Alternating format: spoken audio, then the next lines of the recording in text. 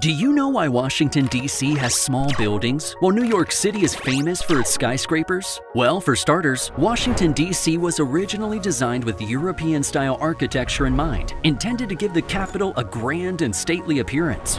This meant having wider streets and open public spaces, leaving little room for the construction of tall buildings. Moreover, the Height of Buildings Act of 1910 further restricted the construction of buildings to 130 feet on business streets and 90 feet in residential areas. New York City, on the other hand, was emerging into a global financial hub. With limited land across its 5 boroughs and a growing population, the city had no choice but to expand vertically to meet the demand for more office and residential space. The solid bedrock beneath Manhattan also provided the perfect foundation for supporting tall structures. Also, this vertical growth was made possible by zoning laws that favored tall buildings, paving the way for iconic skyscrapers like the Empire State Building and the Chrysler Building.